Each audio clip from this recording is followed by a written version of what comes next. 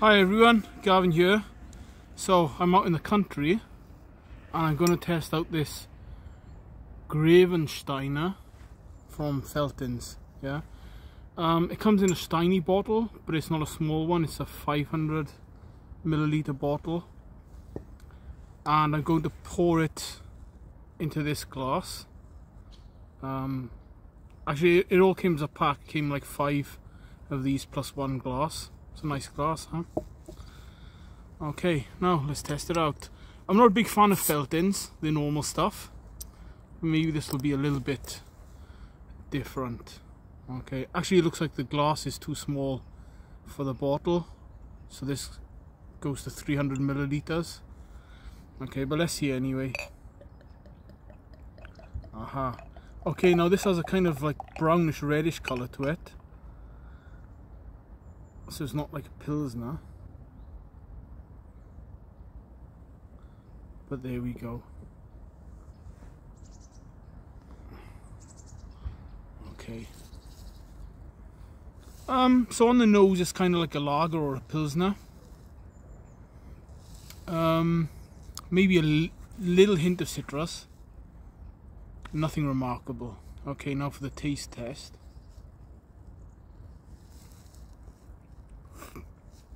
Oh wow, that actually tastes quite woody and quite nutty, but it does have that kind of Pilsner taste to it. It's a little bit strange because of the colour. The colour doesn't really match the flavour, if that makes any sense. Kind of looks a little bit like Landbier, you know, from Dusseldorf.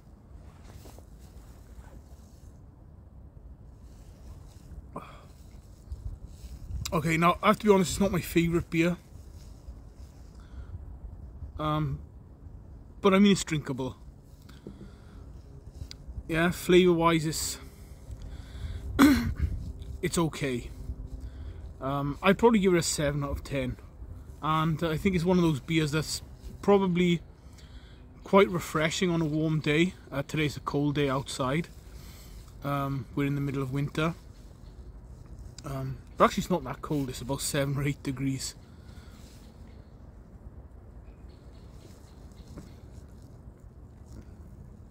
There's nothing really I can compare it to too much. I think if you're familiar with Kilkenny from Ireland or Newcastle Brown Ale, I would say somewhere in between those two flavour wise.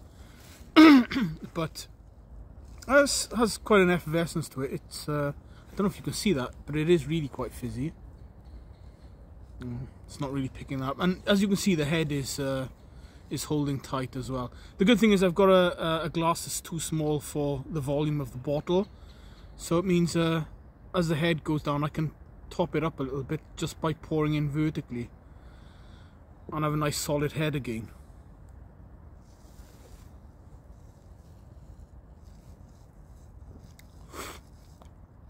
Yeah, it's okay.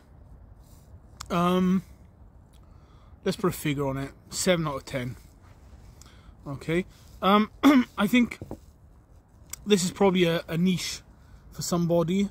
There'll probably be some fans of this beer. And it's probably the only thing that they drink. Yeah, so it's probably for some people it's a cult beer.